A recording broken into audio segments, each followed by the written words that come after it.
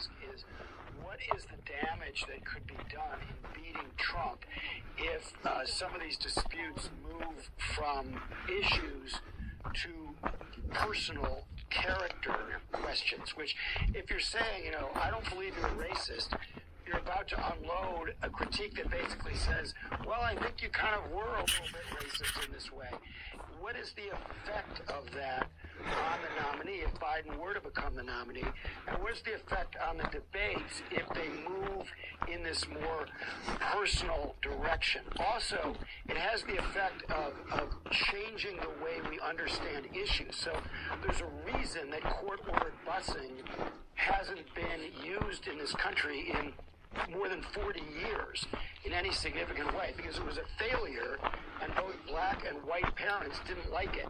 They liked the local busing that Harris benefited from, what Biden called voluntary busing, but court-ordered forced busing just basically turned all of education into a big, toxic racial issue, and people got tired of that. So we have to ask ourselves, do we want to go back to saying that that's a good remedy for this country? I don't think so, and I don't think that's what anybody intends.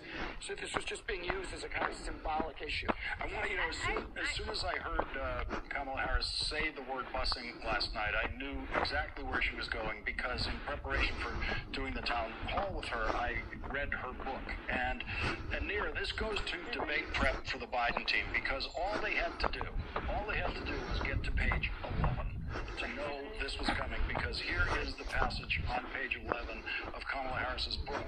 I would walk to the corner and get on the bus to Thousand Oaks Elementary School. I only learned later that... Oh my God, they're adorable. How you doing? ...with working-class black children from the flatlands being bused in one direction and wealthier white children from the Berkeley Hills bused in the other. At the time, all I knew was that the big yellow bus was the way I got to school. Looking at the photo of my first grade class reminds me of how wonderful it was to grow up in such a diverse environment, because the students came from all over the area. We were a varied bunch. Some grew up in public housing, and others were the children of professors. I remember celebrating varied cultural holidays in school and learning to count. She gets a ride? Languages. I remember parents, including my mom, volunteering in the classroom to lead science and arts projects with the kids, and it goes on. And Mira, that is a major success story in the history of busing.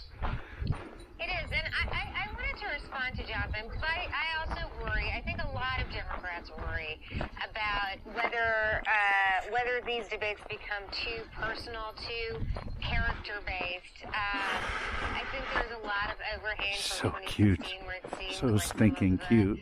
Charges became more about character than about than policy. But I think this is. Ah. I think people are also trying to see who can go toe-to-toe with Donald Trump. It's a great hike. Attack dirty. Whose idea? Many different ways. And That's a good boy.